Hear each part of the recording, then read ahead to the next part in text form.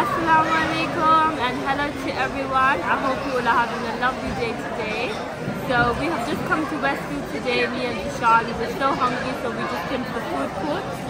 So we're going to eat some food and then we are going to make our way to the shops and do some shopping for our holiday. I'm so excited. We're going to go on a holiday very soon. So guys, let's get started with the day. So this has started buzzing now, so that means our food is ready. So let's go and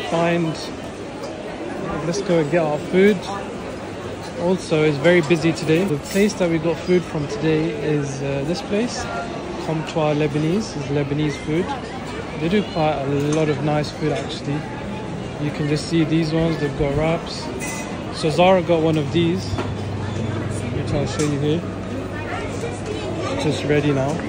This is ours. Hello. Thank you. So our food has arrived. This is what we got. This is the Shan's and this is mine. Thank you. It's heavy, you know. I was trying to carry both at the same time.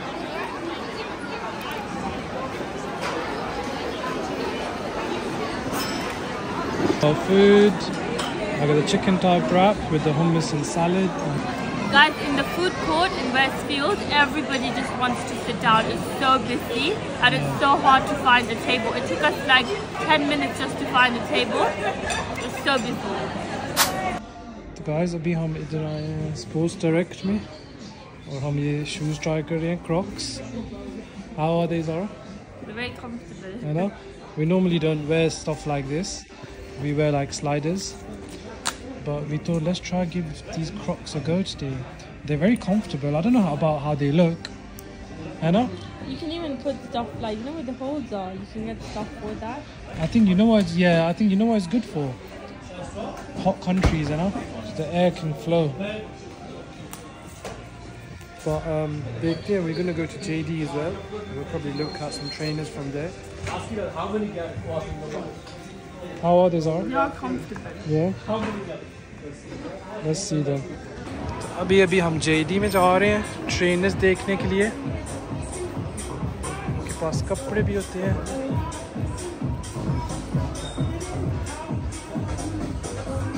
ज़रा इनके देखो. इनकी ज़्यादा variety है ना. ये मैं कह रहा था आपको. How does the shoe look? Guys, this shoe does not have anything, no laces, nothing. It's like it's made out of plastic as well. They look quite different though. Yeah, I know. Do you like them?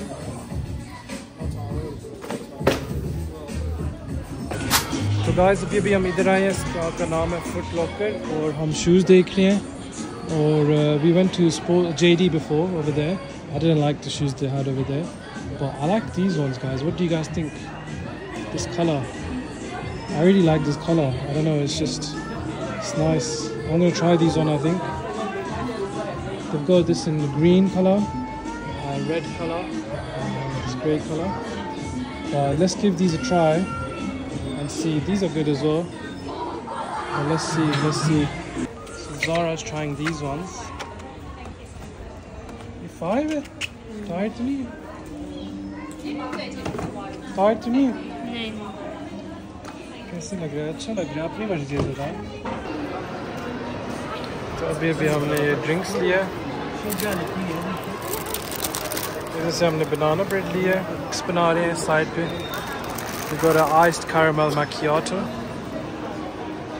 We love banana bread, isn't it? Banana loaf. We usually make it at home, but we never do it now. Yeah. But it's so good. It's so yummy. Shoes नहीं पसंद आए. So guys, we've just come home now and now I'm going to make some chicken biryani for dinner. So I'm going to show you guys how I make it. Put the onions in the pan. This is about 3 to 4 onions. I've mixed them with the red onions as well because it gives more of a flavor. So now I'm going to add the oil. So the onions are getting brown. I'm going to wait for them to get a little bit more brown and then I'm going to add my garlic and ginger in the onions. तो जो अब है वो प्याज थोड़े golden से brown होने लग गए, मगर अभी भी मैं थोड़े से और गोल्डन करूँगी. उसके बाद फिर मैं गार्लिक और जिंजर पेस्ट ऐड करूँगी।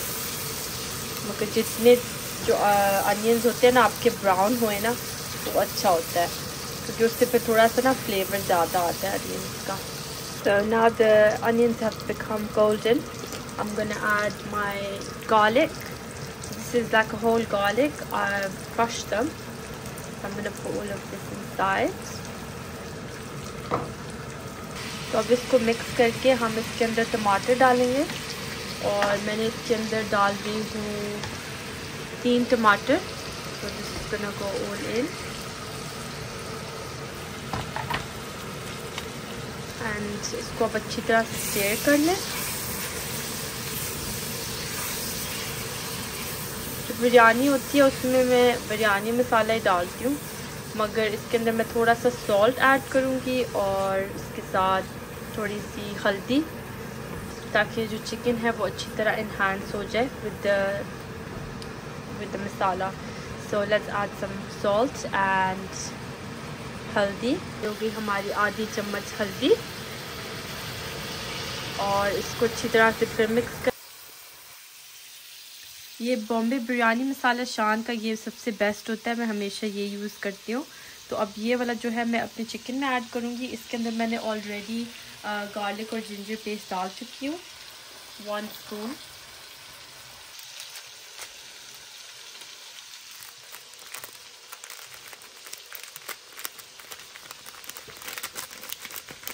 से आप मिक्स कर लें, क्योंकि बिरयानी मसाले के अंदर सिर्फ आप बिरयानी मसाला ही डालें तो उसका टेस्ट अच्छा होता है, क्योंकि फिर आप ज़्यादा स्पाइसी जो है वो हो जाता है अगर आप डिफरेंट और स्पाइसेस डालते हो।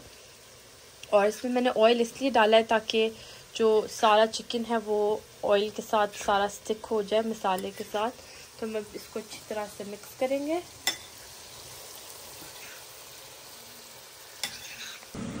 अब ये जो मसाले ये अच्छी तरह से मैंने मिक्स कर लिया। अब इसको मैं अपने मसाले में डाल दूँगी सारे को।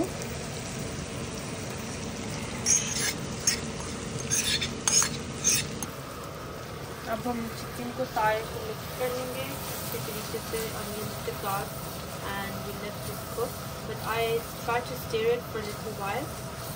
मैं कोशिश करती हूँ कि मैं चिकन को अच्छी तरह से पहले मिक्स कर लूँ और कुक कर लूँ, और इसके ऊपर लिड दे देती हूँ। अभी फिर मैंने इसके अंदर योगर्ट डाल दी थी, और योगर्ट मैं इसलिए डालती हूँ क्योंकि चिकन के साथ योगर्ट सही रहता है। It gives it more of a flavour and it कुक्स really well.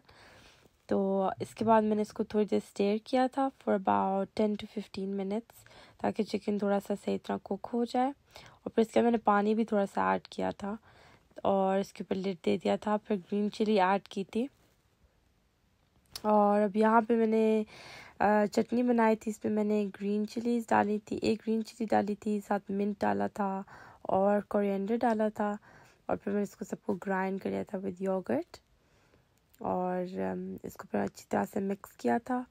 और फिर हमारी ये चटनी बहुत नाइस सी चटनी तैयार हो गई थी, क्योंकि बिरयानी के साथ कुछ ना कुछ तो होना चाहिए। तो फिर मैंने कहा चलो चटनी हो जाती है। और यहाँ पे फिर मैंने पानी बॉईल किया था, और इसमें मैंने राइस डाल दिए थे अपने। और मैं चावलों को इतनी देर वैसे बॉईल नहीं करती, I just boil them for little bit, ताकि वो थोड़े से सॉगी ना हो जाए। फिर मैंने इसकी लेयरिंग करनी शुरू कर दी थी। इसके अंदर पहले मैंने थोड़ा सा बिरयानी का मिक्सचर डाला था, फिर मैंने इसके ऊपर चावल, और फिर इसको ना लेयर्स में किया था। थोड़ी थोड़ी लेयर्स डाली थी, ताकि जो बिरयानी का मसाला है वो राइस के साथ सही तरह मिक्स हो जाए।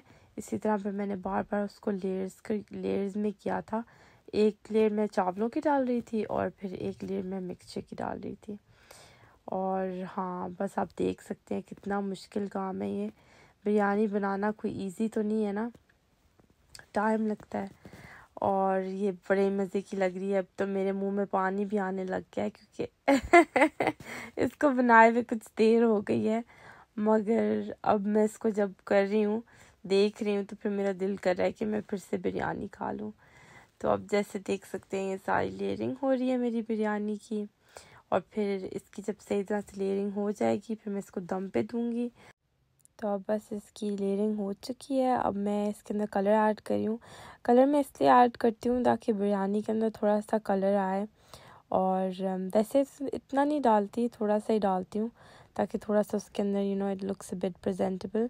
बाद फिर मैं इसको बस दम पे दूँगी और फिर इसको थोड़ी देर बाद मिक्स करूँगी। मगर आप देख सकते हैं चावल कितने फ्लफ़ी और खड़े खड़े चावल लग रहे हैं, बिल्कुल भी ऐसे नहीं लग रहा जैसे सौगी हैं। और एक ये टिप, अच्छी सी टिप मैंने सीखी है कि जितना आप चावलों को कम बॉईल करते हो ना, उतना फिर वो और फ्लफ़ी से बनते हैं चावल और नाइस से बनते हैं।